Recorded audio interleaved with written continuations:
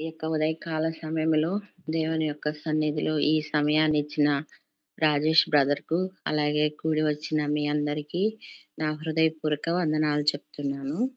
ఈ సమయంలో దేవుని యొక్క వాక్యము చదువుకొని, దేవుడు మనతో ఏమి మాట్లాడనయ్యున్నాడో దేవుని యొక్క వాక్యాన్ని చదువుకొని నాకు కొంచెం సహాయం చేయండి.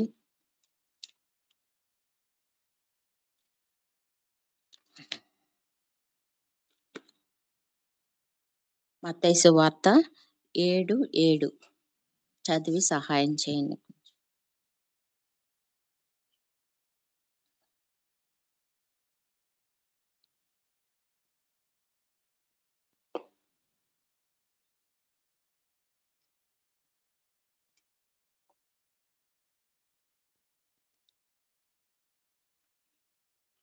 అడుగుడి మీకియ్యబడును, వెదుకుడి మీకు దొరుకును, తట్టుడి మీకు తీయబడును. అడుగు ప్రతివాడును పొందును, వెదుకువానికి దొరుకును, తట్టువానికి తీయబడును. చాలక్క. దేవుని యొక్క సన్నిధిలో మనము అడుగుడి ఇయ్యబడును, వెదకుడి దొరుకును, తట్టుడి తీయబడును అని దేవుడు ఈ యొక్క చిన్న వాక్యం ద్వారా నాతో మాట్లాడారు. అలాగే దేవుడు ఈ యొక్క ఉదయకాల సమయంలో ఈ వాక్యం అందరికీ పరిచయమైన వాక్యమే. చిన్న పిల్లలకు, పెద్దలకు, సండే స్కూల్ పిల్లలకు అందరకు పరిచయమైన వాక్యమే. అడుగుడి మీకియ్యబడును, వెదకుడి మీకు దొరుకునని దేవుడు చెప్పాడు గానీ, అయితే దేవుని చిత్తానుసారముగా మనము అడుగుట లేదు కనుక దేవుడు మనకు కావలసిన ఈవులను ఇవ్వడం లేదు. ఎందుకు ఇవ్వడం లేదంటే, మనం మన అవసరతల నిమిత్తమే దేవుణ్ణి అడుగుతున్నాం గానీ, దేవుని చిత్తాన్ని కనిపెట్టి గనక అడిగితే దేవుడు మనకు సహాయం చేస్తాడు. దేవుడు ఎందుకు మనకి ఇట్లాగా ఆలస్యం చేస్తున్నాడా అని కొన్ని సందర్భాలలో మనం ఆలోచన చేస్తా ఉంటాం. కానీ అది దేవుని చిత్తమా కాదా అని జెప్పేసి అలాగా ఆలోచన చేయమనమాట. దేవుని చిత్తమైనదే మనం కోరుకోవాలి అనని చెప్పేసి మనం ఆలోచన చేయము. మన ఆలోచన ఈ ఈ లోకపు విషయాల నిమిత్తమే మనం ఆలోచనలు చేస్తాం గానీ, మరి ఎందుకు దేవుడు ఇలాగ ఆలస్యం చేయుచున్నాడని గూడా మనము దేవుని సన్నిధిలో కనిపెట్టి ప్రార్థన జేయాలి. మనం అడిగే విధానం ఎలా ఉంటదంటే, దేవునికి దేవునికి మరి ఏ దేవునికి చిత్తము దేవుని చిత్తంలో అడిగి తెలుసుకొని అడగాలి అన్న ఆలోచనను కూడా మనము కలిగి ఉండాలి. మనకి ఎందుకు దొరకడం లేదు దేవుని సన్నిధిలో అంటే, లూకాసు వార్త లూ లూకాసు వార్త 15:4 చదవండి సిస్టర్.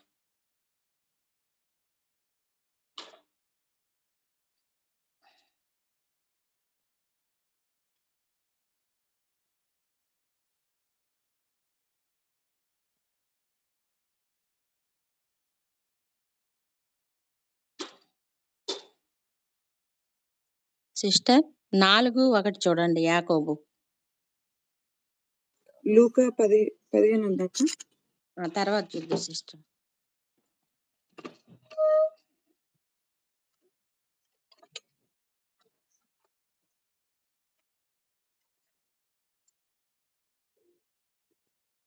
యాకోబు పత్రిక 4:1. మీలో యుద్ధములను, పోరాటములను దేని నుండి కలుగుచున్నవి? మీ అవయవములలో పోరాడు మీ భోగేచ్ఛల నుండియే గదా! అవును సిస్టర్. మనము మనము దేని నిమిత్తం అడుగుచున్నామంటే, ఈ లోకపు ఆశల నిమిత్తము, ఈ లోక భోగాల నిమిత్తము, ఈ లోకపు వాటి కోసమే మనం దేవుణ్ణి అడుగుచున్నాం కానీ, అయితే దేవుని చిత్తానుసారముగా, దేవుని ఆత్మానుసారముగా, దేవునికి మనకి అడిగిన ప్రతిదీ దేవుడు దయచేస్తాడు. అలా మనం పొందుకోవటం లేదంటే దేవుని చిత్తానుసారముగా ఉండలేదని ఇక్కడ దేవుడు మనకి తెలియజేస్తున్నాడు.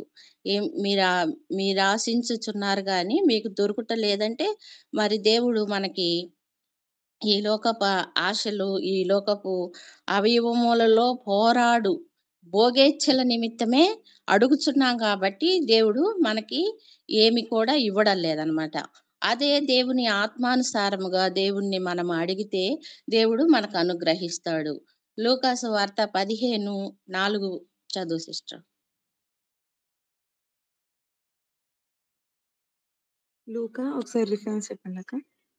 15:4 లూకా. మీలో ఏ మనుష్యునికైనను 100 గొర్రెలు కలిగియుండగా, వాటిలో ఒకటి తప్పిపోయిన ఎడల, అతడు 99 అడవిలో విడిచిపెట్టి, తప్పిపోయినది దొరకు వరకు దానిని వెదక వెళ్ళడా? చాలు సిస్టర్.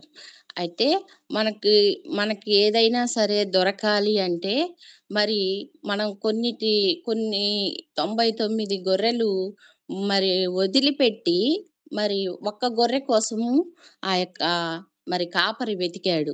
అలాగే మనం 99 గొర్రెలు ఉన్నయిలే అని జెప్పేసేసి, మనం గనక వెతకకుండా గనక ఉంటే, దేవుడు మరి ఆ ఒక్క గొర్రె పోయిందిలే అని మనం వెతకకుండా ఉంటే అది దొరకదు. కానీ దేవుని సన్నిధిలో ఆ ఒక్క గొర్రె కోసము దొరికే అంత వరకు కూడా వెతికాడు. అప్పుడేం జేశాడు, ఆయనకి ఆ గొర్రె దొరికింది. చదవండి సిస్టరు. కంప్లీట్. వచ్చు. ఆ 99 గొర్రెలు దొరికేంత వరకు దేవుని సన్నిధిలో దానిని వెతకడా? అది వెతుకు. దొరికినప్పుడు హ్మ్. సంతోషముతో దానిని తన భుజముల మీద వేసుకొని ఇంటికి వచ్చి తన స్నేహితులను, పొరుగువారిని పిలిచి, మీరు నాతో కూడా సంతోషించుడి. తప్పిపోయిన నా గొర్రె దొరికినదని వారితో చెప్పును గదా! అటువల్లే మారుమనసు అక్కరలేని 99 మంది నీతిమంతుల విషయమై కలుగు సంతోషము కంటే, మారుమనస్సు పొందు ఒక్క పాపి విషయమై పరలోకమందు ఎక్కువ సంతోషము కలుగును. చాలు సిస్టర్.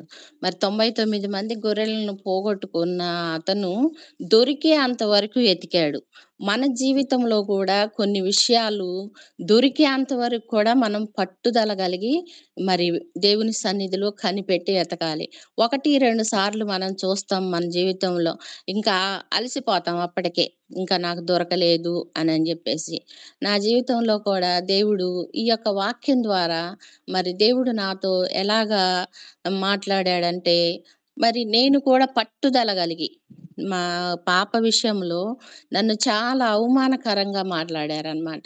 ఎట్లా మాట్లాడారంటే, "అమ్మా! నీ కూతురు తీసుకొస్తదిలే, నీ కూతురు గోల్డ్ మెడల్ తెస్తది, నీకు సీటొస్తదిలే" అన్నట్లుగా చాలా అవమానంగా. అది ఎలాగంటే, మా ఇంటి ఎదురు ఒక టీచరుంటది. ఆ టీచరు నన్నెంత అవమానకరంగా మాట్లాడేదంటే, అంత అవమానకరంగా గోల్డ్ మెడల్ తెస్తది. నువ్వు మెడ ఖాళీగా ఉంచుకో. మరి నీకు ఇస్తది, నీకు తెస్తది అంటే, అప్పుడు దేవుని సన్నిధిలో నేనెట్లా వెతికానంటే, అయ్యా! నీ చిత్తమైతే ప్రభా! మరి ఆ అమ్మాయికి సీటును మీరు దయచేయండి తండ్రి. మరి నేను ఏ యోగ్యత లేని దానని ప్రభా! అని జెప్పేసి, మరి మా పాప విషయంలో నేను చాలా కన్నీరు కార్చి, మరి ప్రార్థించినప్పుడు దేవుడు నాకు అనుకోనని రీతిగా ఆ యొక్క సీటును దయచేశాడనమాట.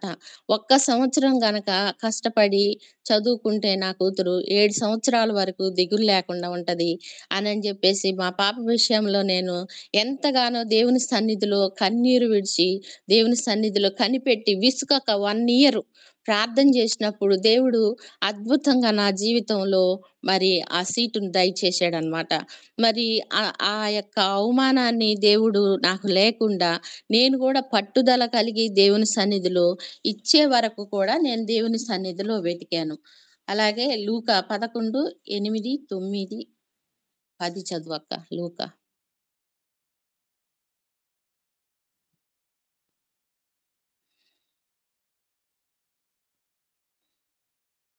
అతడు తన స్నేహితుడైనందున లేచి ఇయ్యకపోయినను, అతడు సిగ్గుమాలి మాట మాటికి అడుగుట వలనైనను లేచి, అతనికి కావలసినవన్నీయు ఇచ్చును అని మీతో చెప్పుచున్నాను. అవును. అటువలే మీరును తర్వాత చదువుదురు. మరి ఎలాగంటే తను దేవుని సన్నిధిలో మాటి మాటికి మరి అతను ఇవ్వలేదు. ఫస్ట్ అయితే అతని దగ్గరికి వెళ్ళి అడిగినప్పుడు అతను విసుక్కొని మరి అలా లెగిచి ఇవ్వడానికి ఆ యొక్క మరి రొట్టెలనైతే ఇవ్వలేదు గానీ, దేవుని సన్నిధిలో ఎలాగా ఆయన ప్రార్థించుకొని మాటి మాటికి దేవుని సన్నిధిలో అడిగాడనమాట. అయితే మనం ఏం చేస్తాము, ఒకసారి, 2 సార్లు అలాగా మనం అడిగేసి దేవుడు మనకివ్వలేదులే అని నీరసం వచ్చేసి మనము వదిలేస్తాము. ఆ విషయాన్ని అసలు మర్చిపోతామనమాట. అంటే దేవుని మీదే మనము నింద మోపుతాము. ఎలాగా, నేను అడగంగాల్నే దేవుడు ఇవ్వలేదు అనని జెప్పేసి. అయితే ఆయన మాత్రము దేవుని సన్నిధిలో మరి ఇచ్చేంత వరకు కూడా మాటి మాటికి అడిగినప్పుడు దేవుడు కూడా ఏం చెప్తున్నాడంటే, మరి దేవుడు ఇస్తానన్న వాగ్దానాన్ని బట్టి విసుకక నిత్యము దేవుని సన్నిధిలో ప్రార్థించినప్పుడు దేవుడు తప్పకుండా మనకు కావాల్సిన ప్రతి ఈవిని గూడా దేవుడు దయచేస్తాడని జెప్పేసి దేవుడు చెప్తున్నాడనమాట. అలాగే దేవుని సన్నిధిలో మనము కన్నీరు విడిచి ఏదైనా కూడా దేవుని సన్నిధిలో అడిగినప్పుడు దేవుడు సమస్తాన్ని దయచేస్తాడు. అయితే మనం అడిగేది భోగేచ్ఛల నిమిత్తము కాదు కానీ, మన అవసరతల నిమిత్తము కాదు కానీ, మరి ఆత్మీయంగా కూడా మనం దేవుని సన్నిధిలో ఎదిగి, దేవుని సన్నిధిలో అడిగినప్పుడు దేవుడు తప్పకుండా దయచేస్తాడు. దానికి ఉదాహరణ నేనేననమాట. మరి నేను కూడా దేవుని సన్నిధిలో కనిపెట్టి ప్రార్థన చేసినప్పుడు, దేవుడు నాకైతే మరి ఎలాగా ఆ యొక్క సీటు విషయంలో పాపకి అనుగ్రహించాడో, మనం కూడా దేవుని సన్నిధిలో కన్నీరు విడిచి ప్రార్థించినప్పుడు, హన్న ప్రార్థన విని నేనున్నాను అనని దేవుడు మరి హన్నాకి పిల్లలను దయచేశాడు.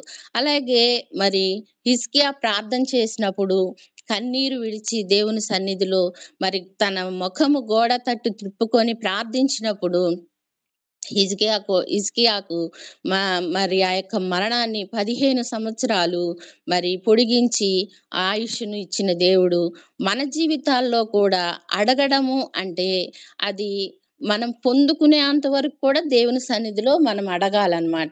అప్పుడు అడిగినప్పుడు నా జీవితంలో దేవుని యొక్క అద్భుతాన్ని మనం చూడగలుగుతాము. మరి కొన్ని విషయాల్లో దేవుడు నా కుటుంబ విషయంలోనే, అనారోగ్య విషయంలోను దేవుని సన్నిధిలో నేను అడిగినప్పుడు నిజంగా నేను కొన్ని విషయాలు దేవుని సన్నిధిలో మరి గర్వంగా ఉండి దేవుని సన్నిధిలో నేను అడగలేదనమాట. అడగనప్పుడు దేవుడు నాకు అనారోగ్య స్థితిలో, దేవా నాకు ఆరోగ్యం కావాలయ్యా, నాకు డబ్బున్నదిలే, ఈ డబ్బు ద్వారాగా మరి నాకు నేను డాక్టర్ల దగ్గరికి వెళ్ళి ఆ యొక్క సహాయాన్ని నేను పొందగలుక్కుంటాననని నేను ఈ లోకం రీతిగా నేను ఆలోచించాను గానీ, అయితే దేవుని సన్నిధిలో నేనెప్పుడైతే కన్నీరు విడిచి, అయ్యా నీవు తప్ప నాకు వేరొకరు లేరయ్యా, నీవు నన్ను బాగు చేయాలి అని చెప్పేసి నేను దేవుని సన్నిధిలో నా ఆరోగ్యం నిమిత్తము నేను మనుషుల మీద ఆధారపడినప్పుడు నాకేమీ దొరకల. అయితే దేవుని సన్నిధిలో నేనెప్పుడైతే కన్నీరు విడిచి, దేవా మరి నీవు తప్ప నాకు వేరే ఆశ్రయము లేదు, మరి నీవే నన్ను బాగు చేయాలి అని చెప్పేసి దేవుని సన్నిధిలో నేను కన్నీరు విడిచి ప్రార్థించినప్పుడు దేవుడు నాకు మంచి ఆరోగ్యాన్ని దయచేశాడు. అయితే మనం బాధలొచ్చినప్పుడే దేవుణ్ణి ఆశ్రయిస్తాము. బాధలొచ్చినప్పుడే దేవుని యొక్క సన్నిధిలో కూర్చుంటాం గానీ, నిజంగా బ్రదర్ చెప్పినప్పుడు నేను ఈ కొంచెము భయపడుతూనే ఉన్నా. వాస్తవంగా నేను ఇట్లాగా మాట్లాడడం నాకు తక్కువ. నేను మామూలుగా అయితే మాట్లాడగలుగుతాను గానీ, వాక్యరీతిగా మాట్లాడాలంటే మాట్లాడడం రాదు.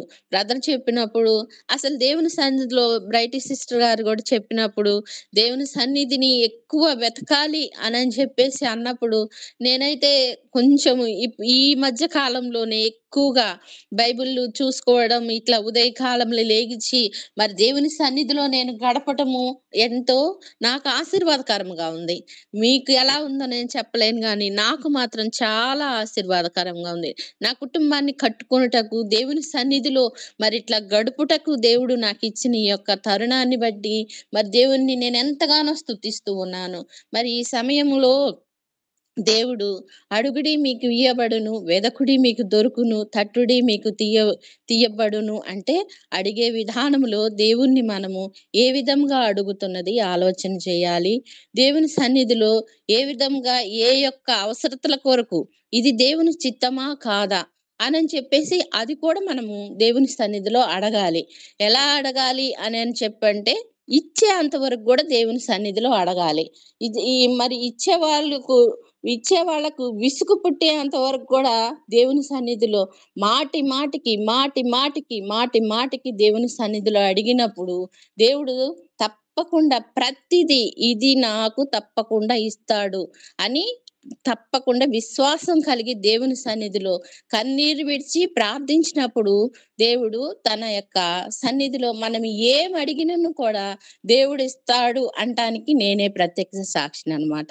కాబట్టి దేవుని సన్నిధిలో మరి ఎక్కువగా అయితే నేను ఎక్కువ సమయం దేవుని సన్నిధిలో మాట్లాడలేను కానీ, ఈ అడుగుడి ఇయ్యబడును అన్న వాక్యాన్ని బట్టే దేవుని సన్నిధిలో దేవా మరి నేనంత యోగ్యురాలిని కాదయ్యా! మరి మీ సన్నిధిలో నేను ఏ విషయం మాట్లాడాలని దేవుని సన్నిధిలో అడిగినప్పుడు, దేవుడు ఈ యొక్క వాక్యాన్ని నాకు చూయించాడనమాట.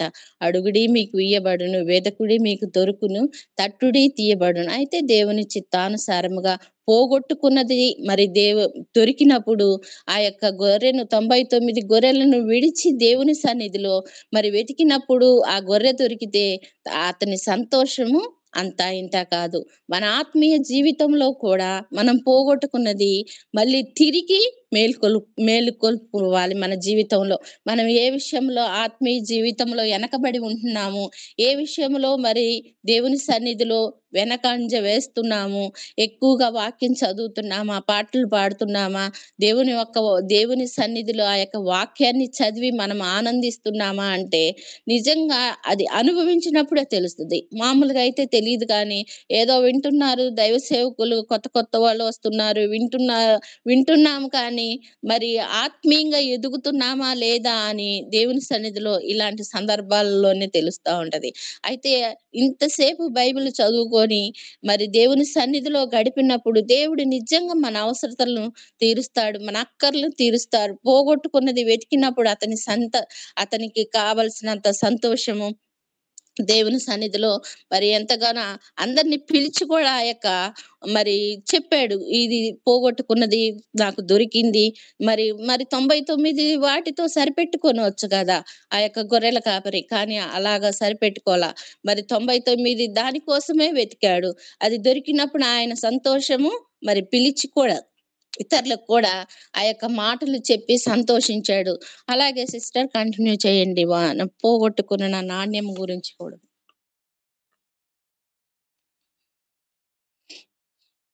లూకా లూకా 9, 10, 11 కింద వరకు చదవండి సిస్టర్. పోగొట్టుకున్న నాణ్యం. 15:8 చూడండి సిస్టర్. ఏ స్త్రీకైనను 10 వెండి నాణ్యములు ఉండగా ఏ స్త్రీకైనను 10 వెండి నాణెములుండగా, వాటిలో ఒక నాణెము పోగొట్టుకుంటే, ఆమె దీపము వెలిగించి, ఇల్లు ఊడ్చి, అది దొరకు వరకు జాగ్రత్తగా వెదకదా? అది దొరికినప్పుడు తన చెలికత్తెలను, పొరుగువారిని పిలిచి, నాతో కూడా సంతోషించుడి. నేను పోగొట్టుకొనిన నాణెము దొరికినదని వారితో చెప్పును గదా! అటువలే ఓకే. మారుమనస్సు పొందు ఒక పాపి విషయమై దేవుని దూతల ఎదుట సంతోషము కలుగునని మీతో చెప్పుచున్నాను నేను. చాలు sister.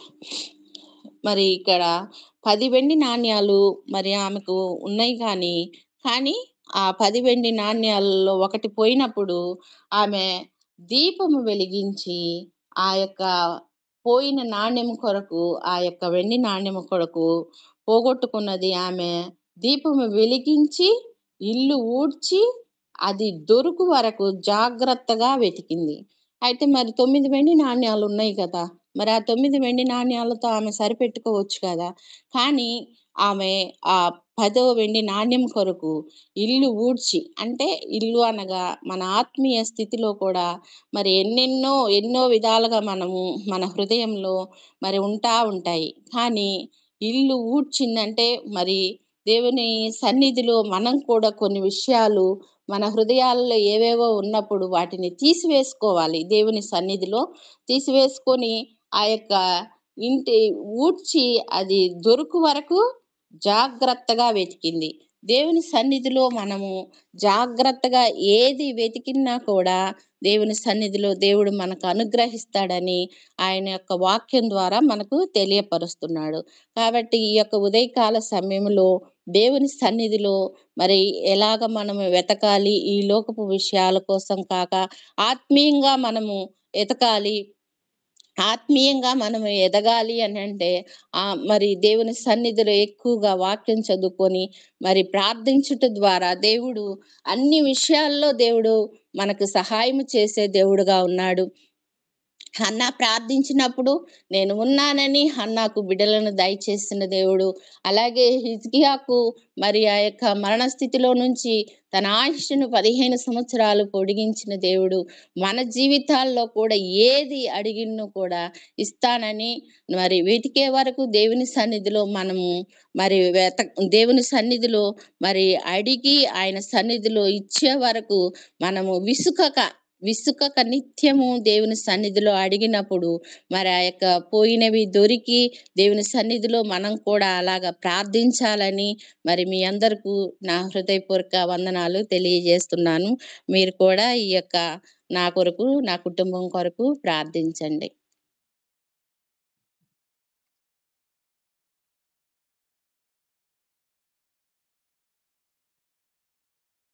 Praise God. Hallelujah! Thank you అక్క. అనేక విషయాలు మీరు ఉదయకాల సమయంలో పంచుకున్నందుకు. అడగడం విషయంలో మనం ఎలా అడగాలి కూడా మనము కొన్ని కొద్ది నిమిషాల్లో మనం వాక్యంలో అనేక సత్యాలు మనం నేర్చుకొని ఉంటున్నాం. ఎప్పుడు విన్న విషయాలైనప్పటిని గూడా పరిశుద్ధాత్ముడు మరలా మనతో మాట్లాడడానికి, మరలా మనల్ని పురికొల్పడానికి అనేక విషయాలు ఆయన మనతో మాట్లాడినాయి. అందుని బట్టి దేవునికి మహిమ కలుగును గాక.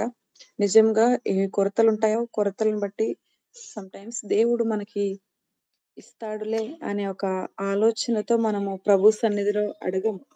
కానీ వాక్యము దేవుడికి మన అవసరతలు, అక్కర్లు మనకంటే ముందే బాహాటంగా తెలుసు. బట్ అయినప్పటిని కూడా మనం అడగాలి అని జెప్పేసి వాక్యం తెలియజేసిన రీతిగా మనం ఎప్పుడూ అడిగేవారిగా ఉండాలి ప్రభువుకి, దేవుడికి. దేవుడు ఇస్తాడా? ఇవ్వడా? అనేది మన యొక్క శరీరానుసారంగా ఆలోచించి, మన భావోద్వేగాల నిమిత్తమే లేకపోతే మనకు సుఖానుభవాల నిమిత్తమే మనం అడగడం కాదు గానీ, దేవుని చిత్తమేదో గ్రహించి అడగడం చాలా ప్రాముఖ్యమనే విషయాలు మనము ఉదయకాల సమయంలో నేర్చుకొని ఉంటున్నాం. అదేవిధంగా ఈ 3 పారబుల్స్ గురించి గూడా మనము ప్రభు సన్నిధిలో ధ్యానించుకోవడానికి ప్రభు కృప చేయించారు. నిజమే. ఒకవేళ 100 గొర్రెల్లో 99 ఉన్నా సేఫ్‌గా ఒక్కటి తప్పిపోయినా గూడా, ఆ ఒక్కదాని గురించి వెతుకుతారు మనుషులు. తప్పిపోయింది గదా! అనేసి. సేమ్ అదే విధంగా 10 వెండి నాణెంలో ఒకటి పోయినా ఆ స్త్రీ ఒక్కదాని గురించే వెతుకుతుంది. 9 ఉన్నాయి గదా! అని సాటిస్ఫై అవ్వట్లేదు.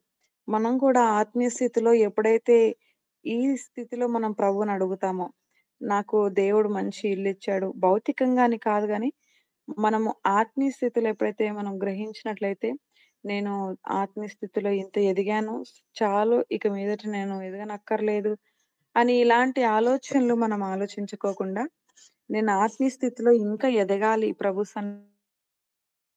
కొత్త విషయాలు నేను నేర్చుకోవాలి. ప్రభు నాతో ఏం మాట్లాడతారో, ఈ రిఫరెన్స్‌లో ఉన్న మర్మం ఏంటి? అని ఇలా మనం ఎప్పుడైతే ఉత్సాహముగా ప్రభు సన్నిధిలో ఆతురతతో మనం ఉన్నట్లయితే అనేక సత్యాలు ప్రభు మనకి పరిశుద్ధాత్ముడు తెలియజేస్తాడు. కాబట్టి అడుగుడి మీకియ్యబడును, వెదుకుడి మీకు దొరుకును అని మనం ఎప్పుడు అడిగే వారిగా మనం ఇక్కడ మరొక ఉపమానాన్ని గూడా మనం చూసాం. ఒక స్నేహితుడు తనొక స్నేహితుని యొక్క తలుపు ఎలా తడుతున్నాడంటే రాత్రంతా తడుతా ఉన్నాడు. విసిగి, విసిగి చివరికి తలుపు తీసేంత వరకి తన యొక్క గృహంలో ఉన్న ఏదైతే అవసరత ఉందో అది ఇచ్చేంత వరకి తలుపు తట్టాడు. మన స్నేహితుడైనటువంటి యేసయ్యను, మన ప్రాణ స్నేహితుడైన యేసయ్యను ఏది అడిగినా కూడా ఆయన కాదనకుండా ఖచ్చితంగా ఆయన ఇస్తాడు. ఆమేన్. అదే విధంగా అక్క జీవితంలో అనేక విషయాలు తను ఎలా అడిగింది ప్రభు సన్నిధిలో, అడిగిన సమయంలో ఎలా పొందుకుందో కూడా మనము టెస్టిమనీ సాక్ష్యాల ద్వారా గూడా మనం బలపరచబడాం. అందుని బట్టి దేవునికి మహిమ కలుగును గాక. బైబిల్‌లో మనం చూస్తే గమనించినట్లయితే అనేకులు ప్రభు సన్నిధిలో అడిగారు, పొందుకున్నారు. దావీదు మహారాజు గూడా నీ సన్నిధిలో నేనొక వరమును అడిగితిని అని అంటాడు.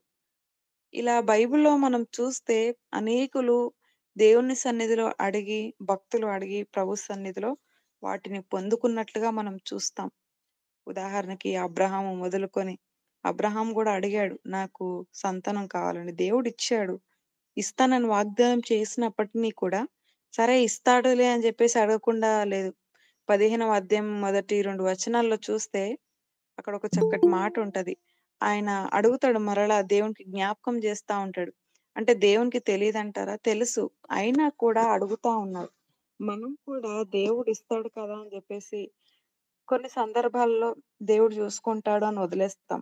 అలా కాకుండా మనము ప్రభు సన్నిధిలో అడిగే వారిగా మనము ఉండాలి. నిశ్చయంగా అది పొందుకుంటామనేసి వాక్యం తెలియజేస్తుంది. అడిగేది ఎలా మనం అడుగుతున్నాం అనే విషయాన్ని గూడా మనము చాలా చక్కగా పరిశీలించి ప్రభు సన్నిధిలో అడిగే వారంగా మనం ఉండాలి. అదే విధంగా మనం చూసినట్లయితే బైబిల్‌లో అనేక భక్తుల్ని మనం చూస్తా ఉంటాం. వారు అడిగారు, నిశ్చయంగా పొందుకున్నారు. ప్రభు సన్నిధిలో వారు ఏది మొరపెట్టారో అది పొందుకున్నారు. ఇప్పుడు అక్క తెలియజేసిన రీతిగా హిజ్కియా తన జీవితంలో మనం పరిశీలిస్తే నీ ఇంటిని చేసిన వెంటనే అడిగాడు. నాకు ఆయుష్ కావాలి దేవా అని అడిగిన వెంటనే తన ప్రార్థన ఆలకించబడ్డది. సమ్‌టైమ్స్ మనం ఏమనుకుంటున్నామంటే మనం ప్రార్థన జనాలకి జవాబు చూడలేకపోతాం ప్రభు సన్నిధిలో.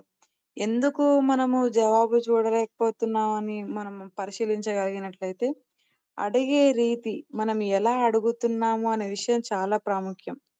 సో, మనము అడిగే ప్రతీది కూడా ప్రభు సన్నిధిలో కరెక్ట్‌గా అడుగుతుంటున్నామా? ఇది దైవ చిత్తమేనా? దేవుడు నాకు అనుగ్రహిస్తాడా? అని ఒక ఆలోచన కలిగి దైవ చిత్తమేనా అని మనం పరిశీలించి అడిగేవారిగా మనము ప్రభు సన్నిధిలో ఉండాలి. సో, మరొక విషయాన్ని నేను మీకు తెలియజేస్తాను. ఇదే ఇక్కడ మనము గమనించినట్లయితే లూకాసు సువార్త 7:7లో దీని కింద మనం ఒక చక్కటి మాటను మనం చూడొచ్చు. అదేమిటంటే చదువుతాను ఒకసారి ఆలకించండి.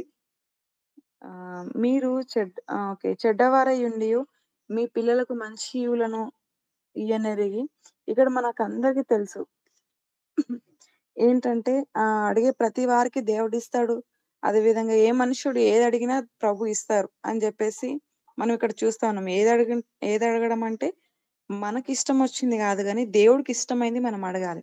సో, ఒకవేళ మనం చూస్తే భౌతికమైన తల్లిదండ్రులు చూసినప్పుడు పిల్లల్ని ఒకవేళ ఏమన్నా అడుగుతే, ఒకవేళ రొట్టెనడిగితే రాతినిస్తారా? ఇవ్వరు. అలా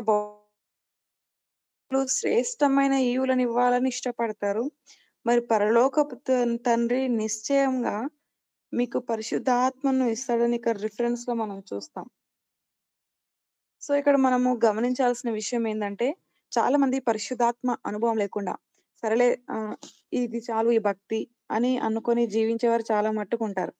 కానీ మనం చూసినట్లయితే, నిశ్చయంగా పరిశుద్ధాత్మని ఎవరైతే ప్రభు సన్నిధిలో అడుగుతారో, వారికి అనుగ్రహించబడుతుందని వాక్య లేఖనాలు సెలవిస్తా ఉన్నాయి. కాబట్టి ఇంకా గూడా మనం అంత్య దినాల్లో ఉంటున్నాం.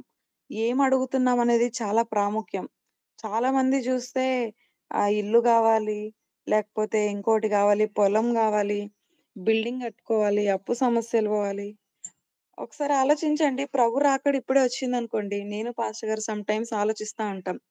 ఏంటంటే ఉన్న ఈ సిట్యుయేషన్స్‌ని బట్టి, ఉన్న పరిస్థితులను బట్టి ఇక్కడ ఉంటా ఉన్నాం. పరిచర్య అదే విధంగా జాబ్ చేస్తా ఉంటున్నాం గానీ, ఒకవేళ దేవుడు రాకడ ఇప్పుడొస్తే మనకున్న అప్పులు ఇవన్నీ కూడా క్లియర్ అయిపోతాయి. ఎవరు మనల్ని అడగరు. మనం ప్రభు సన్నిధిలో ఎళ్ళిపోతాం. మనం ఇంకా వీటన్నిటి విషయాలు ఆలోచించాల్సిన పని లేదు అని చాలా వాటన్నిటి విషయాలు మేము ఆలోచిస్తా ఉంటాం. సో, మనము ఈ యొక్క లోకంలో మనం శాశ్వతంగా ఉండని ఈ లోకం గురించి అది గావాలి, ఇది గావాలి అడగాలి, లగ్జరీగా ఉండాలని ప్రభు సన్నిధిలో కోరుకోవడంలో తప్పు లేదు గానీ, ఒకానొక పాయింట్‌కొస్తే మనము ఆత్మీయ స్థితిలో అడగాల్సినటువంటి విషయాలు ఎక్కువగా అడగకోకుండా ఆహ్, అవసరం లేని వాటికి ఎక్కువ ప్రాధాన్యత ఇస్తా ఉంటాం.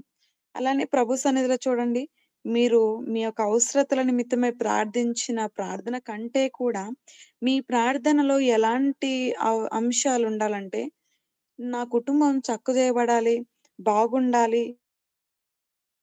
కానీ ఆత్మీయ స్థితిలో ఎదగాలి ఇంకా వారి యొక్క ఆత్మీయ స్థితి గురించి, మీ పిల్లల గురించి కావచ్చు, లేకపోతే మీ భర్త, ఫ్యామిలీ గురించి వాటెవర్ ఇట్ మే బి ఎవరి గురించైనా గూడా అప్పు సమస్యలున్నాయి ప్రభా తీర్చండి. ఇలా అడుగుతా ఉంటాం గానీ, దేవా నా భర్త ఆత్మీయ స్థితిలో ఎదగాలయ్యా, మందిరంకి క్రమంగా రావాలి. వచ్చేవాళ్ళు మందిరానికుంటే, ఇంకా మేము ఆత్మీయ స్థితిలో స్థిరపడాలయ్యా, నీ పరిచర్యలో ఇంకా మేము వాడబడాలి. ఇంకా నువ్వు మార్గం సరళం చేయండి. మేము ఇంకా ఏం చేయాలి నీ గురించి? ఇంకా ఎలా ప్రయాసపడాలి? దేవుని పరిచర్యలో వాడబడేవారైతే ఇంకా మేమెలా ఉండాలి? నౌ టిల్ మేము దేవుని సన్నిధిలో ఇలా వెళ్తున్నప్పటిని కూడా వి నెవర్ సాటిస్ఫై అండి. ఎప్పుడు గూడా మేము ఆత్మీయ స్థితిలో సాటిస్ఫై అవ్వము. ఈ పరిచర్య చాలు ఇక్కడికే అని అనుకోము ఎప్పుడు గూడా. ఇంకా ఏదన్నా చేయాలి ప్రభు గురించి, ఇంకా ఏదో ఒకటి చేయాలి. దేవుడు ఏం చేస్తే బావుంటది? ఏది చేస్తే మేలుకరంగా ఉంటదని. We will think always these things అన్నమాట. ఎప్పుడు మేము ఈ ఆలోచనలు కలిగి ఉంటాం. ప్రభు సన్నిధిలో నీవు, నేను, మనం కూడా ఒక ఆత్మీయ స్థితిలో ఒక లెవెల్‌లో ఉంటే ఖచ్చితంగా దేవుడిని అడగాలి. దేవా నేను ఇంకా ఎలా ఎదగాలి? ఇంకా నీ సన్నిధిలో ఎలా కనబడాలి? అంటే మనం ఏదో క్రియల ద్వారా ప్రభువుని చేరుకోవాలనే దాని ఉద్దేశ్యం కాదు గానీ, మనము ఇంకా ఎప్పుడైతే ఆయనలో అంటే ఆయనలో మునుగుతామో ఖచ్చితంగా ప్రతి భౌతికమైనటువంటి ఆశీర్వాదం అనే కాదు గానీ, ఆశీర్వాదముతో పాటు కూడా భౌతికంగా ప్రతి ఆశీర్వాదాన్ని మనం ఎక్స్‌పీరియన్స్ చేస్తాం. హల్లెలూయా! అంటే మనము ఎప్పుడు కూడా భౌతికముగా ఆలోచించే వాటికంటే పరసంబంధమైన ఆశీర్వాదాల పైన ఎప్పుడైతే ఫోకస్ చేస్తామో, అన్నీ మనకు అనుగ్రహించబడ్డాయి. ఇప్పుడు చూడండి ఉదాహరణకి నేనొక చిన్న విషయం తెలియజేస్తాను. అడగాలి ప్రభు సన్నిధిలో, దేవా నాకు హీలింగ్ మినిస్ట్రీ అనుగ్రహించండయ్యా. నేనెవరి గురించైనా ప్రార్థిస్తే వాళ్ళు ఖచ్చితంగా స్వస్థత పొందుకోవాలయ్యా. అని ఇలాంటి ప్రార్థనలు చేసేవారు చాలా తక్కువగా ఉంటారు. లేకపోతే ప్రభు సన్నిధిలో దేవా నేను ఆత్మీయ వరాల ద్వారా అలంకరించబడాలయ్యా. ఇలాంటి ప్రార్థన మీరు ఎప్పుడైనా చేశారో చేయలేరో ఐ డోంట్ నో నాకు తెలీదు. ఒకసారి పరిశీలించుకోవాలి. నిజంగా ఏం అడుగుతున్నాము అనేది చాలా ప్రాముఖ్యం.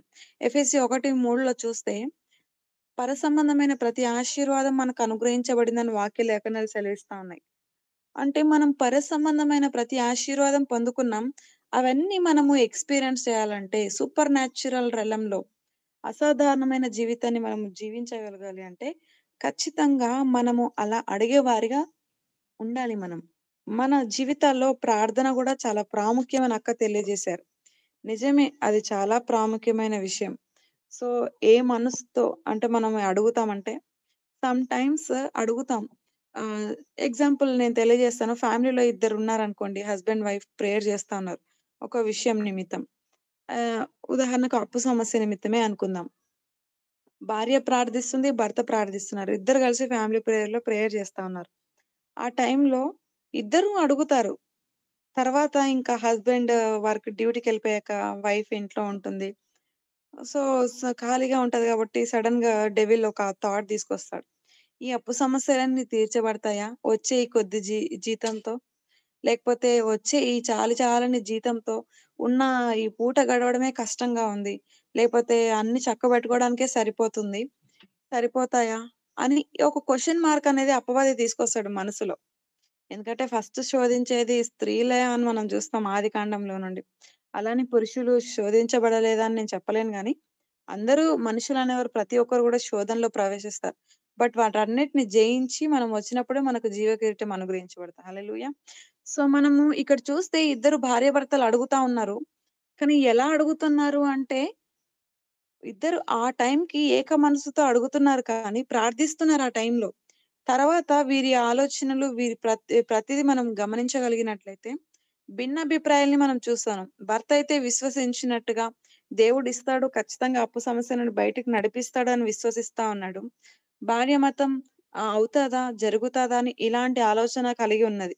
సో, మనము ఎప్పుడు గూడా ఒకటి ప్రభు సన్నిధిలో అడుగుతున్నామంటే, ఖచ్చితంగా నేను పొందుకుంటాను అని మనం ప్రార్థించాలని మార్కు సువార్తలో మనం చదువుతాం ఈ యొక్క వచనాలు. సో, ఎప్పుడు మనం ఏక మనసుతో ప్రార్థించాలి, ఎడతెగక ప్రార్థించాలని గూడా మనం జూస్తాం. మొదటి తెస్సలోనికీయులకు రాసిన పత్రిక 5:10 ప్రార్థించాలి అని గూడా మనం గమనిస్తాం. కాబట్టి నీవు నేను మనము ప్రార్థించే విషయంలో ఎడతెగక ప్రార్థించాలి. అత్యాసక్తితో ప్రార్థించాలంట. చూస్తే మనం ఇక్కడ ఒక చిన్న విషయం తెలియజేస్తాను. ఆహ్, ఏలియా ప్రార్థిస్తాడు. ఎలా ప్రార్థించాడంటే ఆసక్తితో ప్రార్థించాడని మనం చదువుతాం. యాకోబు యూదా పత్రికలో ఉంటుంది. సో, ఇక్కడ మనం చూస్తే అదే విధముగా సంఘము ప్రార్థిస్తుంది. ఎందుకంటే ఒక సందర్భంలో స పేతురు గారు జైల్‌లో ఉన్న సందర్భంలో, చెరసాలలో ఉన్న సందర్భంలో సంఘం ప్రార్థించిన సమయంలో ఎలా ప్రార్థిస్తదంటే, అత్యాసక్తితో ప్రార్థించింది అని మనం చదువుతాం. అపోస్తల కార్యములు 12:5లో. కాబట్టి మనము విషయాలు గుర్తుపెట్టుకోవాల్సిన విషయాలేందంటే, సంఘము అంటే నీవు, నేను, మనమే. మనము ఎలా ప్రార్థించాలంటే, అత్యాసక్తితో ఎప్పుడైతే ప్రార్థిస్తామో, అప్పుడు ప్రతి కార్యము నెరవేర్చబడతది, జరుగుతదని విషయాలు గుర్తుపెట్టుకోవాలి. అదే విధంగా విశ్వాసముతో కూడా మనము ప్రార్థించాలి. మహారోదనతో ప్రార్థించాలి. ఇలా చూస్తే ప్రార్థనలో కన్నీళ్లతో ప్రార్థించాలి. రకరకాలుగా మనము చూస్తాం. ఎలా ప్రార్థించాలి? ఎలా మొరపెట్టాలి? అంటే యేసు ప్రభు గూడా మొరపెట్టాడు, ప్రార్థించాడు. ఒంటరిగా ఎళ్లి ప్రార్థించాడు. వెతికినాడు దేవుడిని. ఇలా రోదనతో ప్రార్థించాడు. కన్నీళ్లు విరిచి ఖచ్చితంగా ప్రభు సన్నిధిలో ఇలాంటి ప్రార్థనలు మనము కూడా కలిగి ఉండాలని అంటే ప్రభువు మనకు మాదిరి అయ్యుంటున్నాడు కాబట్టి, ఆయన వలె మనము కూడా మాదిరికరమైన జీవితాన్ని సో, కాబట్టి నీవు, నేను, మనము ఏమి అడుగుతున్నాం ప్రభు సన్నిధిలో, అడగండి ఇస్తాను అని ప్రభు సెలవిస్తా ఉన్నాడు. అడిగేది ఏదో కూడా చాలా జాగ్రత్తగా మనం పరిశీలించాలి. ఉదాహరణకి జాబ్ లేదనుకోండి, జాబ్ గురించి ప్రార్థిస్తా ఉంటారు. ప్రభువా నాకు జాబ్ ఇవ్వండి, జాబ్ ఇవ్వండి అంటారు. దేవుడేం జేస్తాడంటే ఒక చిన్న మంచి ఉదాహరణ తెలియజేస్తాను. ఒక స్త్రీ అంట ప్రభు సన్నిధిలో ప్రార్థిస్తా ఉంది. దేవా నాకొక మంచి గేదెనివ్వండి. అదిస్తే నేను మంచిగా పాలొస్తే దాన్ని వాటన్నిటిని అమ్ముకొని వ్యాపారం చేసుకొని చక్కగా నీ యొక్క పరిచర్యలో వాడబడ్డానికి ఒక అవకాశం ఉంటదయ్యా. దేవుని మందిరానికి నేనింతిస్తానయ్యా అని ఇలా ఒక చిన్న తీర్మానం తీసుకుందనమాట. ప్రతి సండే మందిరానికెళ్ళేసి ప్రార్థిస్తా ఉందంట. దేవా నేను ఇది అడుగుతున్నాను నాకివ్వండి ఇవ్వండని. ఎట్టకేలకు ప్రభు సన్నిధిలో పొందుకుంది తను. ఎలాగో ఆశ్చర్య రీతిగా గవర్నమెంట్ వాళ్ళు మనకిప్పుడు తెలంగాణలో గాని, లేకపోతే ఆంధ్రాలో గాని పశువులివ్వడం, గొర్రెలనివ్వడం ఇలా చూస్తా ఉన్నాం. అదే విధంగా తను గూడా పొందుకుంది. కొన్ని స్కీమ్స్ ద్వారానో డబ్బులు రావడం ద్వారా కొనుక్కుంది మొత్తానికి గేదెను. ఇంక చక్కగా పాలిస్తా ఉందది. చక్కగా వాటన్నిటిని తీసుకొని అక్కడ వేసేసి డైరీ దాంట్లో అక్కడ వాళ్ళుంటారు గదండీ! అసోసియేషన్ అక్కడికెళ్ళేసి అక్కడ ఏసేసి డబ్బులు తీసుకొని చాలా చక్కగా వ్యాపారం తర్వాత ఇంకా ఆ గేదెను మళ్ళీ ఇంకొక దానికి బిడ్డ పుట్టడం. తర్వాత ఇంకా ఎక్కువగా పాలివ్వడం, అది ఇంకా డబ్బులవ్వడం ఇట్లా చూస్తే వ్యాపారం పెరిగిపోయింది. ఇగ చాలా బిజీ అయిపోయింది. మేడం అయిపోయింది. ఆమె కింద చాలా మంది పనిచేయడం స్టార్ట్ చేశారు. ఆ సమయంలో జరిగిన విషయం ఏందంటే, ఇంక తనకి టైం లేకుండా మందిరానికెళ్ళడమే మానేసిందంట. ఎళ్ళడం మానేసిన సమయంలో దైవ సేవకుడు ఆలోచించాడంట. ఈమె చక్కగా వ్యాపారం లేనప్పుడు మందిరానికొచ్చేది. దేవుని సన్నిధిలో తగ్గించుకొని ప్రార్థించేది. దేవుని సన్నిధిలో పరిచర్య చేసేది. ఈ వ్యాపారం లేదు గదా! అని జెప్పేసి ప్రభు సన్నిధిలో అడిగేది. నాతో గూడా ప్రార్థన జేయమని జెప్పేసి ప్రేయర్ రిక్వెస్ట్ ఇచ్చింది. ఇప్పుడు వ్యాపారం ప్రభు ఇచ్చాడు అడిగిన రీతిగా. చాలా చక్కగా వ్యాపారం జరుగుతా ఉంది. మరి ఇప్పుడెందుకు రాట్లేదు అనేసి ప్రార్థించాడంట. ఒకసారి విజిటింగ్‌కెళ్ళి చూసేసి అడిగితే, "ఏమైంది సిస్టర్ మీరు మందిరానికి రాట్లేరు" అని అడిగితే, "బిజీ అయిపోయాను" అని జెప్పేసి చెప్పిందంట. "బిజీ అయిపోయాను ఈ వ్యాపారంలో. నేను మందిరానికి రాలేకపోకున్నాను పాస్టర్ గారు" అని జెప్పిందంట. అంటే అప్పుడు దైవ సేవకుడికి అర్థమైపోయి, "ప్రభువా! ఈ వ్యాపారం నువ్వే ఇచ్చావు గదా! లేనప్పుడైతే చక్కగా మంచిగా గుడ్డుగా మంచిగా మందిరానికొచ్చింది. ఇప్పుడు నువ్వు వ్యాపారం ఇచ్చిన దాన్ని బట్టి రాలేకపోతుంది. తీసుకో ప్రభువా! నువ్వేదైతే ఇచ్చావో దాన్ని మరలా తిరిగి తీసేసుకో ప్రభువా" అని ప్రార్థించాడంట దైవ సేవకుడు. ప్రార్థించిన వెంటనే ఉన్న గేదె అకస్మాత్తుగా పాలివ్వడం మానేసిందంట. అప్పుడు మరలా మందిరానికి రావడం ప్రారంభించిందంట ఈ సిస్టర్ గారు. ఇలాంటి విశ్వాసులు చాలా మందుంటారు. అడుగుతారు దేవుని సన్నిధిలో జాబ్ విషయంలో గావచ్చు, వ్యాపార విషయంలో, చేతి పనిలో ప్రతి దాంట్లో అడుగుతారు ప్రభు సన్నిధిలో. దేవుడిచ్చిన తర్వాత ఆ మేలును గ్రహించి, దేవుడు చేసిన ఉపకారాలు తలంచి కృతజ్ఞతాస్తుతులు చెల్లించాలని వాక్యం తెలియజేస్తుంది. కానీ మనుషులు ఎలా ఉంటారు? బిబ్లికల్‌గా మనం చూస్తే బైబిల్‌లో ఇలాంటి వ్యక్తులు చాలా తక్కువగా మనం జూస్తాం గానీ, ఇప్పుడు ప్రెజెంట్ ఉన్న ఈ సిట్యుయేషన్స్‌లో విశ్వాసులు చాలా ఇలానే తయారయ్యారు. దేవుడు చేసిన మేలు, ఉపకారాలను తలంచి కృతజ్ఞతా భావంతో ఇంకా ఎక్కువగా దేవుని సన్నిధిలో దేవుడు ఇలా చేశాడు గదా! నేనింకా తగ్గించుకొని, రుణపడి ప్రభు సన్నిధిలో ఇలా ఉండాలి. ఇంకా ఎక్కువ పరిచర్య చేయాలి. ఇలాంటి ఆలోచనలుండవు గానీ బిజీ అయిపోతారు. బిజీ ట్యూన్ పెట్టుకుంటారు. దేవుడు గూడా సమయం ఇవ్వలేని స్థితిలో చాలామందుంటారు.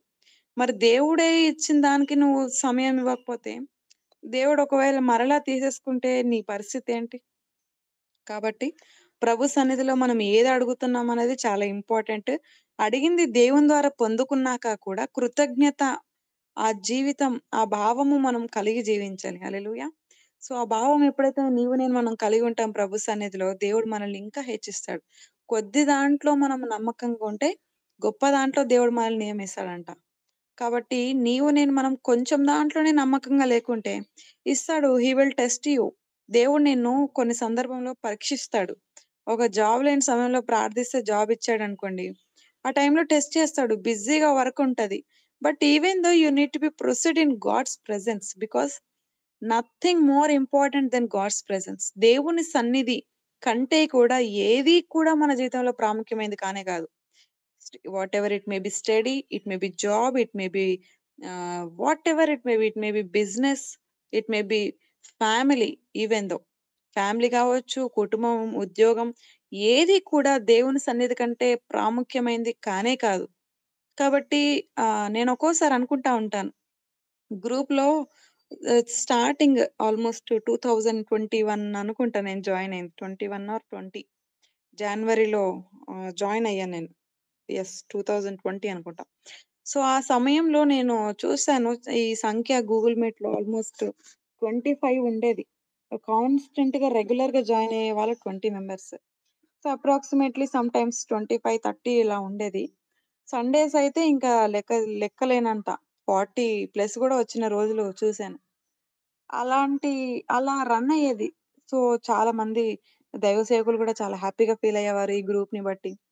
ఇంకా రాను విషయాలన్నీ మరి నాకు తెలిసి స్పిరిచ్యువల్‌గా అందరూ ఎదిగిపోయారేమో అని నేననుకుంటా.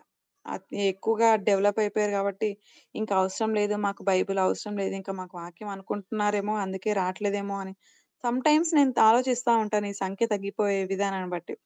ఎందుకంటే చూడండి, మనం ఒక విషయాన్ని మనం పరిశీలిస్తే కాపరి ఉంటాడు, గొర్రెలుంటాయి. గొర్రెలని గొర్రెల్ని చూస్తే గొర్రెల్ని కంటాయి గాని, కాపరి కనడు. కాబట్టి గొర్రెలు అంటే విశ్వాసులు. కాపరి అంటే దైవ సేవకులు. దేవుని పరిచర్య చేస్తున్న వాళ్ళు. సో, మనము గొర్రెలుగా ఉంటున్నటువంటి మనము ఏం చేయాలంటే, ఒకరిని ప్రోత్సహించే సిట్యుయేషన్‌లో మనముండాలి. ఒక దైవ సేవకుడే అన్నీ చూసుకోవాలంటే ఇట్స్ రియల్లీ డిఫికల్ట్ టాస్క్. కాబట్టి మనం ఎలా ఉండాలి అంటే, దైవ సేవకుడు అన్నీ చేసుకోలేడు. వాక్యం చెప్పాలి, అందరిని చూసుకోవాలి, వారి గురించి, వీరి గురించి ప్రార్థన చేయాలి, తన సొంత పనులు చూసుకోవాలి, కుటుంబాన్ని చూసుకోవాలి. It's really difficult task. But even though he will. ఆయన దేవుడిచ్చిన పరిచర్య నమ్మకంగా చేస్తాడు. అంతే చేయాలి గూడా. సో, ఇప్పుడు మనం బిలీవర్స్ విషయానికొస్తే, వారు జస్ట్ ఒస్తారు. గెస్ట్‌లయిపోయారు రియల్‌గా. సమ్‌టైమ్స్ ఆలోచిస్తే దైవ సేవకులు గెస్ట్ గాదు గానీ, బిలీవర్సే గెస్ట్ అయిపోయారేమో అనిపిస్తది నాకు సమ్‌టైమ్స్. వస్తారు గెస్ట్‌లాగా వాక్యాన్ని వింటారు, మందిరంలో ఎళ్ళిపోతారు. అక్కడ పరిచర్య ఏంటి? అక్కడ నీడ్ ఎంత ఉంది? అక్కడ మన అవసరత ఎలా ఉంది? మనం ఏం చేయాలి? మనం జేయకపోతే ఇంకెవరు జేస్తారు? దైవ సేవకుడికి మనం అండగా సపోర్టివ్‌గా మనం ఉండకపోతే ఎవరుంటారు? ఈ ఆలోచనలు ఏది ఉండదు బిలీవర్స్‌కి సమ్‌టైమ్స్. వస్తారు, చక్కగా వాక్యం వింటారు. మంచిగా కార్‌లనో, బైక్‌లనో ఎలానో వస్తారు, ఇంగెళ్ళిపోతారు. వాక్యం అయిపోగానే ఆ సమయం అది గూడా మందిరానికి టైంకొచ్చేవాళ్ళు చాలా తక్కువ. వస్తారు, ఎళ్ళిపోతారు. ఇంకా they are guest for themself. వాళ్ళకి వాళ్ళు ఒక గెస్ట్‌గా ఫీల్ అయిపోతారనుకుంటా నాకు దెలిసి. ఇంకక్కడున్న దైవ సేవకుడు అన్ని చక్కబెట్టుకొని వాళ్ళెళ్ళిపోయాక అన్ని సేవకులు అన్ని క్లీనింగ్ చేసుకొని, మళ్ళా చక్కబెట్టుకొని it's not their work. It's believers work. ఒక విశ్వాసిగా పిలువబడుతున్నప్పుడు నీ బాధ్యత, నా బాధ్యత, మన బాధ్యత అది. మనం మందిరం చక్కబెట్టడం, మందిరంలో ఉన్న అవసరతలు తీర్చడం, దైవ సేవకులని పోషింపజేయడం, ఇవన్నీ ఎవరి బాధ్యత అంటే, వారి బాధ్యత కాదు మన బాధ్యతనే. మనము అవన్నీ చూసుకోవాలి. బట్ మనం ఎట్లా we will feel like that చాలింగా భక్తి. లేకపోతే చాలులే మస్తు చేస్తా ఉన్నాం. We should not be like that. ఎంత తగ్గించుకుంటామో దేవుని సన్నిధిలో అంతగా హెచ్చించబడతాం. కాబట్టి మనం ఏది అడుగుతున్నాం అనేది చాలా ప్రాముఖ్యం. నాకు ఇష్టమైన విషయం ఏంటంటే ఒక విషయం తెలియజేయాలనుకుంటున్నాను. ఇక్కడే మనం చూస్తే మత్తయి సువార్త 7:7లో చిన్నగా మనం పరలోకమున తండ్రి అడుగువాటం నిశ్చయంగా మంచి ఈవులను ఇచ్చును కావున మనుషులు మీకు ఏమి చేయవలెనని మీరు కోరుదురో అలాగునే మీరు వారికి చేయుడి. ఇది ధర్మశాస్త్రం.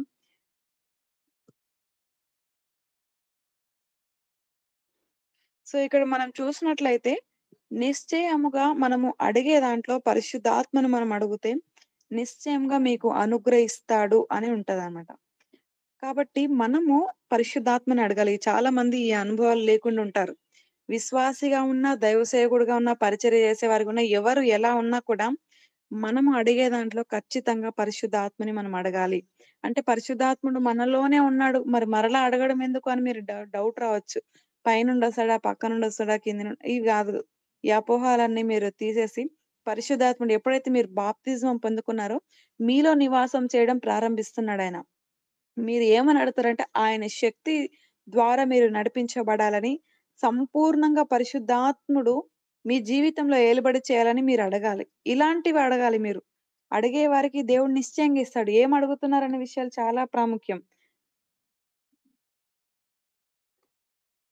సో, మీరు పరిశుద్ధాత్మను ఖచ్చితంగా అడగాలి. ఇంకా ఎవరైనా పరిశుద్ధాత్మ అనుభవం లేకుండా ఉన్నట్లయితే, భాషలు ఇయన్నీ నమ్ముతారని నేను విశ్వసిస్తున్నా. అందరూ మన ఈ గూగుల్ మీట్‌లో జాయిన్ అయ్యే ప్రతి ఒక్కరు గూడా. భాషలు మాట్లాడడం, ప్రవచించే వరం ఇవన్నీ గూడా దేవుడు అనుగ్రహించాడు. ఈ గిఫ్ట్‌లు నాకు గాదు, నాకు కాదు అని అనుకోవడానికి వీల్లేదు. పరిశుద్ధాత్మ అనుభవం ప్రతి ఒక్కరు కలిగి ఉండాలి. లేనట్లయితే ఆసక్తితో మీరు ప్రభు సన్నిధిలో అడగండి. దేవుడు నిశ్చయంగా మీకు అనుగ్రహిస్తాడు. కాబట్టి ఆ ప్రకారం మనం అడగాలి. దేవుని చిత్త ప్రకారమే అడగాలి. అడిగేవి కూడా ఎలా అడుగుతున్నాం అనేవి కూడా మనము పరిశీలించాలి.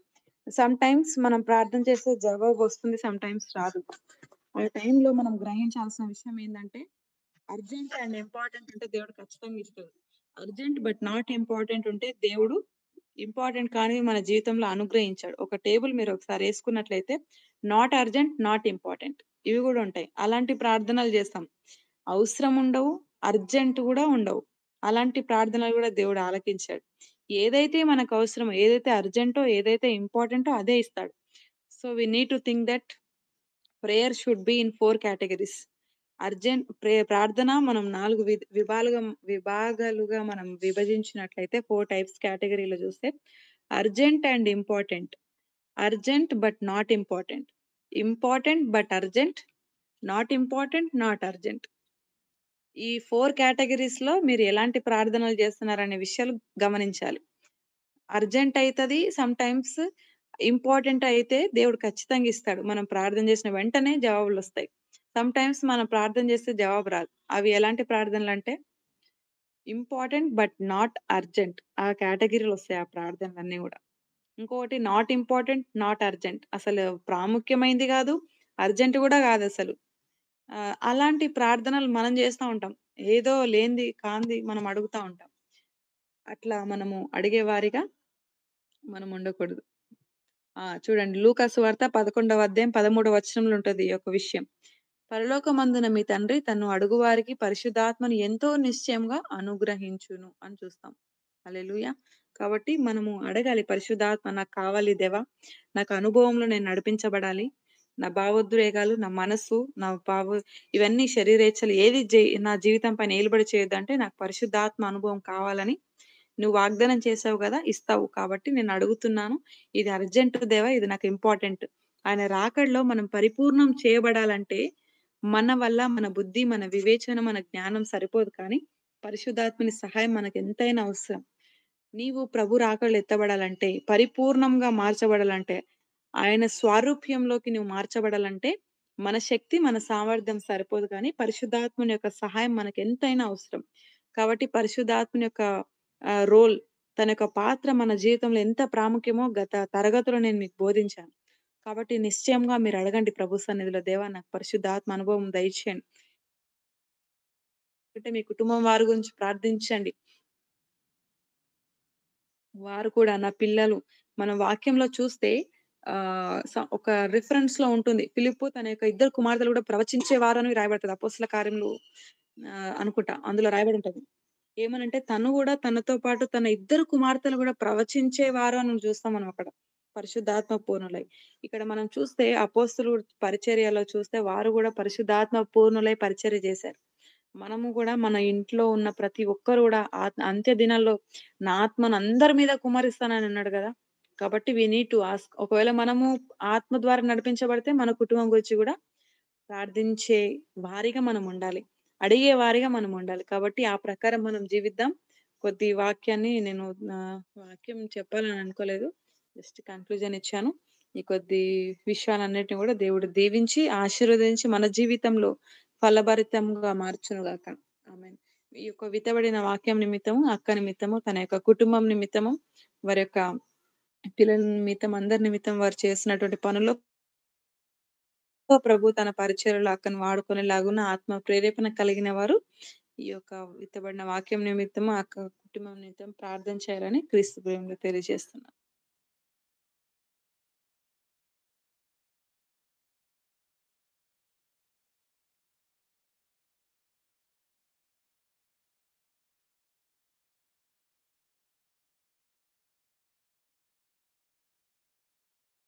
స్తోత్రం, స్తోత్రం. పరిశుద్ధుడా, మహోన్నతుడా, జీవాధిపతి నిశ్చయానికి స్తుతులు, స్తోత్రాలు చెల్లించుకుంటాం తండ్రి. ఈ ఉదయకాల సమయంలో దేవా మీరు చక్కటి సమయాన్ని ఇచ్చిన తండ్రి మరొకసారి నా ప్రభ అయ్యా అడుగుడి మీకు ఇయ్యబడును, వెదుకుడి మీకు దొరుకును, తట్టుడి తెరవడునని నా తండ్రి ఈ విషయాలు మరలా మాతో నా తండ్రి మా జ్ఞాపకం చేసి మాతో మాట్లాడినందుకు నీకే పరిశుద్ధాత్ముడా నీకు స్తోత్రాలు చెల్లించుకుంటున్న గొప్ప దేవానికి వందనాలు తండ్రి. నిజంగా నా తండ్రి మేము ఏం అడుగుతున్నాం అనే విషయాన్ని నా తండ్రి పరిశీలించడానికి కృపను దయచేయండి.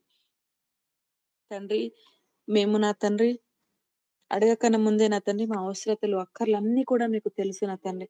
ఈ సమయంలో నా తండ్రి మీ సన్నిధిలో మరొకసారి మేము ప్రార్థిస్తా ఉంటున్నాం తండ్రి. అయ్యా మా యొక్క విశ్వాసులు నా తండ్రి ఇదిగో తండ్రి ఈ గ్రూప్‌లో ఎంతమందైతే జాయిన్ అయ్యారో ప్రభా! ఎంతమంది ఎటువంటి ఆలోచనతో ఏవైతే అడుగుతున్నారో నిశ్చయంగా పొందుకొనుదురు గాక అని పలుకుతుంటున్నాం తండ్రి. ఉన్న అప్పు సమస్యలన్నిటిని నా తండ్రి యేసు నామములో కొట్టివేస్తుంటున్నాం తండ్రి. మీరే వాటన్నిటి నుండి నా తండ్రి విమోచన కలగచేయమని ప్రార్థిస్తుంటున్నాం. నిజంగా నా తండ్రి మేము అప్పు చేసేవారిగా మేముండం. కానీ అప్పు ఇచ్చేవారిగా ఉంటామని వాక్యం సెలవిచ్చిన రీతిగా మేమందరము నాతన్ని ఒకరికి నాతన్ని పెట్టేవారిగా నాతన్ని నిశ్చయంగా మార్చబడుము గాక అని పలుకుతుంటున్నాను తండ్రి. సహాయం చేయండి దేవా! మమ్మల్ని అందరిని నాతను ఆ విధంగా మీరు బ్లెస్ చేశారు ప్రభా! మేము నమ్ముతుంటున్నాం తండ్రి. మేము మా నిజ జీవితాల్లో మేము ఎక్స్‌పీరియన్స్ చేయడానికి కృపను అనుగ్రహించండి దేవా! సహాయం చేయండి. ఇంకెంతమందైతే అనారోగ్య సమస్యలతో బాధపడుతూ నీ సన్నిధిలో ప్రార్థిస్తున్నారో ప్రభా! మంచి ఆరోగ్యం కొరకు ప్రార్థిస్తున్న ప్రతి ఒక్కరిని బట్టి ప్రార్థిస్తున్నాను తండ్రి. నిశ్చయంగా నా తండ్రి వారు మంచి ఆరోగ్యముతో, క్షేమంతో నా తండ్రి ఉందుదురుగాక అని పలుకుతుంటున్నాను. దేవా సహాయం చేయండి. కృప చూపెట్టండి తండ్రి నీకు వందనాలు. అదే విధంగా నా తండ్రి నీ సన్నిధిలో నా తండ్రి ప్రతిది నా తండ్రి శ్రేష్టమైన ఈవులను మాత్రమే నా తండ్రి మంచి ఈవిని పరసంబంధం నుండి నా తండ్రి కలిగించిన రీతిగా ప్రభా ప్రతి ఒక్కరు నా తండ్రి ఆయా జ్యోతిర్మయుడమైన దేవానికి స్తోత్రాలు. నువ్వు అనుగ్రహించే ప్రతి శ్రేష్టమైన ఈవెని నా తండ్రి మా జీవితంలో అనుభవించడానికి కృపను దయచేయండి తండ్రి. నీ చిత్త ప్రకారం మేము అడగడానికి కృపను అనుగ్రహించండి దేవానికి స్తోత్రాలు. తండ్రి ఎంతమంది అయితే పరిశుద్ధాత్మ అనుభవం లేకుండా వారి కుటుంబాలు నడిపించబడుతున్నాయి. ఆ కుటుంబంలో నా తను వ్యక్తిగతంగా వారు ఉంటున్నారో ప్రభ వారందరిని మీరు దర్శించి ప్రతి ఒక్కరిని ఆత్మ పూర్ణులుగా చేయమని ప్రార్థిస్తుంటున్నాను. సహాయం చేయండి. కృప చూపెట్టండి. అక్కను బట్టి మీకు వందనాలు ప్రభా! ఇదివరకు మీరు వాడుకున్నందుకు స్తోత్రాలు తండ్రి. వాక్య పరిచర్య విషయంలో మీరు సహాయం చేసినందుకు వందనాలు చెల్లించుకుంటాను. అక్కని వారి కుటుంబాన్ని నీ దయగలిగిన హస్తాలకు అప్పజెప్పుకుంటున్నాను తండ్రి. మంచి ఆరోగ్యాన్ని, క్షేమాన్ని, నెమ్మదిని వారి కుటుంబానికి మీరు అనుగ్రహిస్తున్న విధానాన్ని బట్టి స్తోత్రాలు. పరిచర్యలో మీరు ఇంకా ఎక్కువగా వాడుకొనమని అడుగుతుంటున్నాను ప్రభా! తండ్రి అదే విధంగా ప్రభా నీకు వందనాలు. ఆత్మస్థితులు ఇంకా ఎదగడానికి కృపను దయచేయండి ప్రభా! వారు చేస్తున్న చేతి పనుల్లో నా తండ్రి వారు ఏం చేస్తున్నారో వారి యొక్క పనులన్నిట్లో మీరు తోడుగుండండి. వారి ప్రయాణాల్లో సహాయం చేయండి దేవా!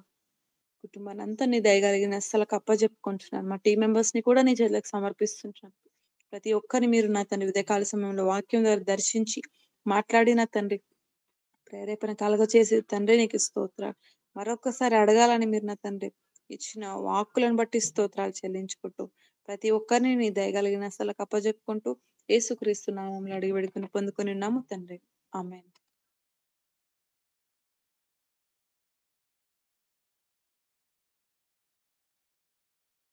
ఆమేన్. ఆమేన్. మన కుమారుడైనటువంటి యేసుక్రీస్తు కృప, పరిశుద్ధాత్మ దేవుడైనటువంటి అన్యోన్య సన్నిధి, సహవాసము ఉదయకాల సమయంలో ప్రభు సన్నిధిని ఆశ్రయించిన ప్రతి ఒక్కరికిని, మరి ముఖ్యంగా వాక్యం అందించిన అక్కకును, కుటుంబమునకును, మరి చేరవచ్చిన ప్రతి ఒక్కరికి, సకల పరిశుద్ధులకు సదాకాలం తోడై ఉండి నడిపించును గాక. ఆమేన్. ఆమేన్. ఆమేన్.